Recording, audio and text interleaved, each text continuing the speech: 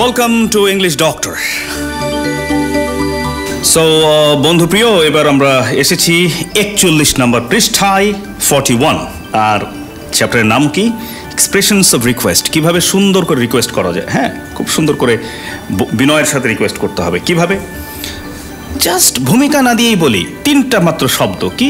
Could you please, could you please. কুডের জায়গায় উডও বলতে পারেন। Would you please, could you please, would you please, could you please। হ্যাঁ, এই জিকির করেন, could you please, would you please, could you please, would you please। অর্থাৎ শুধু please দিলেই কিন্তু রিকোয়েস্ট হয়। যেরকম কাম প্লিজ, গো প্লিজ, তাই না? হতে পারে। কিন্তু যদি আপনি বলেন could you please come, আপনি কি দয়া করে আসবেন, তখন অনেক সুন্দর অভিজাত হয়, শুনতে খুবই ভালো লাগে। হ্যাঁ, তার মানে যে কোনো কথার আগে যদি could you please বা would you please দেই, তাহলে ওইটা কি হবে? রিকোয়েস্ট হয়ে যাবে, এবং সুন্দরতম রিকোয়েস্ট হবে। হ্যাঁ, আমাদের কথা খালি বললে হবে না, কথা যেন অভিজাত হয়, কথা যেন সুন্দর হয়, সম্মানসূচক হয়।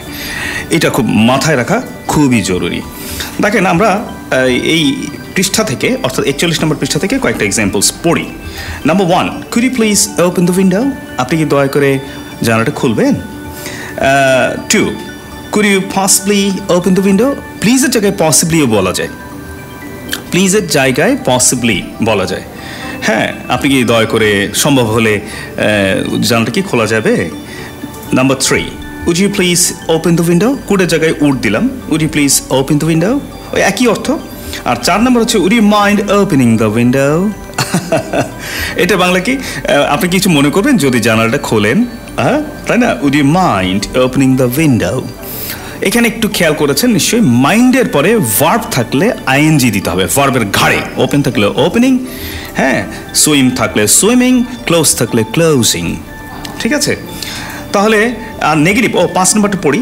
Would you mind not opening the window. হ্যাঁ, মানে জানালাটা না খুললে আপনি কি কিছু মনে করবেন? মানে জানালাটা খুলবেন না দয়া করে। ভদ্রলোকের কথার স্টাইল অনেক সুন্দর হয়, তাই না? আচ্ছা, মাইন্ডের পরে ভার্ব থাকলে কি হবে? ভার্বের ঘাড়ে আইএনজি বসবে। দেখেন, মূলত রিকোয়েস্ট করার যে তরিকা, সেটা কি? সেটা হচ্ছে এস বা ইয়েস। না, ভুল হয়েছে। মূলত রিকোয়েস্ট করার যে তরিকা, সেটা হচ্ছে could you please, would you please, মানে সুন্দরতম রিকোয়েস্ট। আর আগে যেটা বলছিলাম, শুধু প্লিজ বললে কিন্তু রিকোয়েস্ট হয়ে যায়। Please it, please wait, request হলো। কুড ইউ প্লিজ বললে আরেকটু সুন্দর হবে, কুড ইউ প্লিজ ওয়েট, আপনি কি দয়া করে ওয়েট করবেন। আচ্ছা, আপনি একটা দোকানে গেলেন, যে বলেন could you please change the note, আপনি কি দয়া করে টাকাটা ভাঙিয়ে দিবেন। হ্যাঁ, কত সুন্দর লাগে না? আচ্ছা, তাহলে এবার আমরা আসি, উত্তর কি হতে পারে। কুড ইউ প্লিজ যদি কেউ বলে, আপনি উত্তর দিতে পারেন শিওর, সার্টেনলি, অফকোর্স। অনেকভাবে উত্তর দেওয়া যায়, অবশ্যই যদি হ্যাঁ বোধক উত্তর দিতে চান। Could you please open the window, আপনি বলেন শিওর, একটা হাসি দিতে হবে, অথবা অফকোর্স, অবশ্যই, অথবা সার্টেনলি। আর আমরা তো আগের চ্যাপ্টারে শিখেছি যে অফকোর্স এবং সার্টেনলির মধ্যে পার্থক্য কী। হ্যাঁ, তো সার্টেনলি একটু ফর্মাল, আর অফকোর্স মানে আমরা বলেছি, একটু মনে করিয়ে দিই, আবার জিগাই, মানে এটা প্রশ্ন করা কি আছে, তাই না? Would you please open the window, আপনি কি দয়া করে উইন্ডোটা খুলবেন, জানালাটা। তা আপনি বলেন শিওর, একটা হাসি। তারপর হচ্ছে কি? সার্টেনলি অথবা অফকোর্স। এখানে 3টাই মানাবে। অবশ্যই আপনি হ্যাঁ বোধক কথা বলছেন। হ্যাঁ, আচ্ছা, এরপরে হচ্ছে যদি বলি, খুব গুরুত্বপূর্ণ এবার, মাইন্ড দিয়ে যদি রিকোয়েস্ট করা হয়, would you mind opening the window, would you mind coming with me, আপনি কি মনে কিছু না করলে, মানে মনে কিছু কি করবেন যদি আমার সাথে যোগ দেন বা আমার সাথে যদি আসেন, কামিং উইথ মি। এইটার উত্তর আপনি কি দেবেন? ধরেন আপনাকে বলা হলো, 4 নম্বর এক্সাম্পলে যাচ্ছি, would you mind opening the window, একজন হাসি দিয়ে আপনাকে বলো would you mind opening the window. মানে আপনি কি জানালাটা খুললে কিছু মনে করবেন? এখন আপনি উত্তর কী দেবেন? মজার ব্যাপার কি জানেন, এখানে অনেকে বলে শিওর। আমরা যখন ক্লাসে বলি যে would you mind opening the window, ball sure sir. তাই বললাম শিওর স্যার মানে কি? শিওর স্যার মানে হচ্ছে এখানে অবশ্যই মাইন্ড করবো, তাই না? আপনি বলেছেনই কি would you mind opening the window, তার মানে আপনি কিছু মনে করবেন। এখন যদি বলেন শিওর, বলে জানালাটা খুলে দিলেন, তাহলে কি হলো? এলোমেলো হয়ে গেল না? মানে হলো হ্যাঁ অবশ্যই মাইন্ড করবো। মাইন্ড করার দেখছেন কি, মাইন্ড আমার, আমি করব না, কে করবে? হ্যাঁ, তো তাহলে কি, আপনি যদি হ্যাঁ বলতে চান, মাইন্ড দিয়ে যদি আপনাকে রিকোয়েস্ট করে, আপনি যদি তাকে হ্যাঁ বলতে চান, তাহলে না বলতে হবে। মজার ব্যাপার না? হ্যাঁ বলতে চাইলে না বলতে হবে। তার মানে আপনাকে যদি বলা হয় would you mind opening the window, আপনি তখন বলবেন no not at all, no not at all, না একেবারে মাইন্ড করবো না, এটা হাসি দিয়ে জানালাটা, তারপর জানালাটা খুলে দেন। তাহলে বোঝা গিয়েছে নিশ্চয়ই। আর যদি আপনি হ্যাঁ বলতে না চান, যে জানলা খুললে ঠান্ডা লাগবে, আপনার এমনি ঠান্ডা লেগেছে, আপনি বলেন I can't, I am sorry, আমি দুঃখিত, আমি খুলতে পারছি না, I can't, I am afraid, ইস আমি খুলতে পারলে খুব ভালো লাগতো, কিন্তু আমি সরি, তোমার কথা মতো কাজ করতে পারছি না, মাফ করবে আমাকে।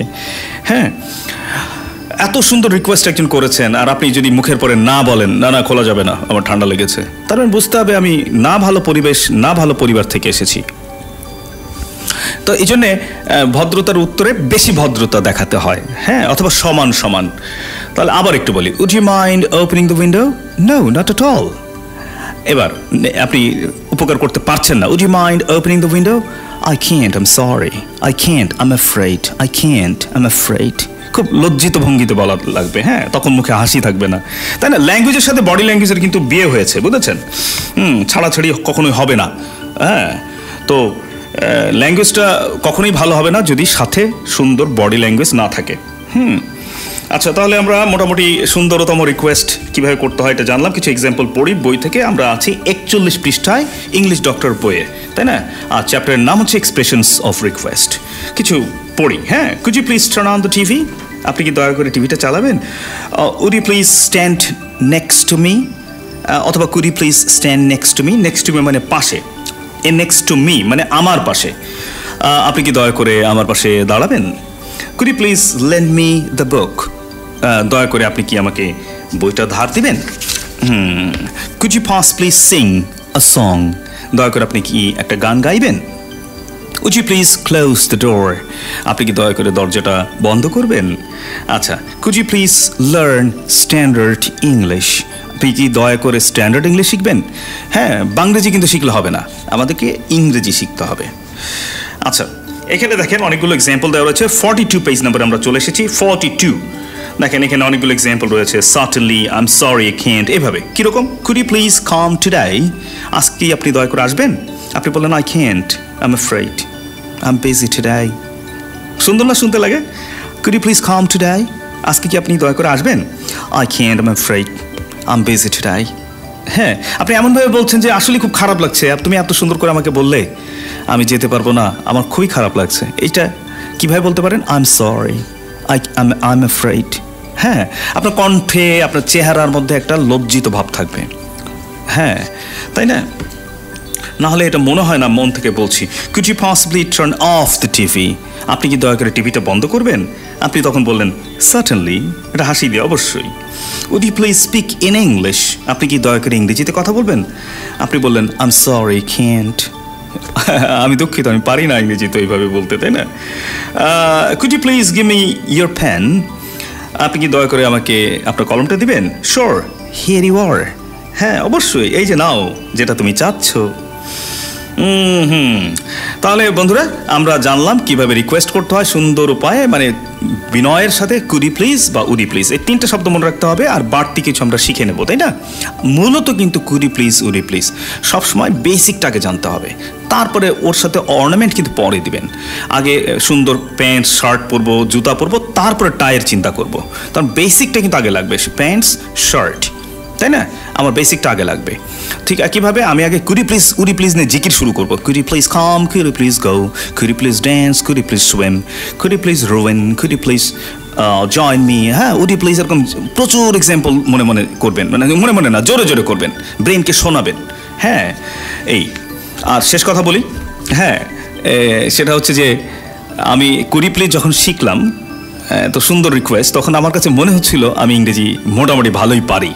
এই একটা মাত্র সেন্টেন্স না, 3টা মাত্র শব্দ, আমার কাউকে আমি রিকোয়েস্ট করতে পারবো। Could you please come, could you please repeat? আপনি কি দয়া করে রিপিট করবেন? Could you please show me the way? আমাকে দেখাবেন?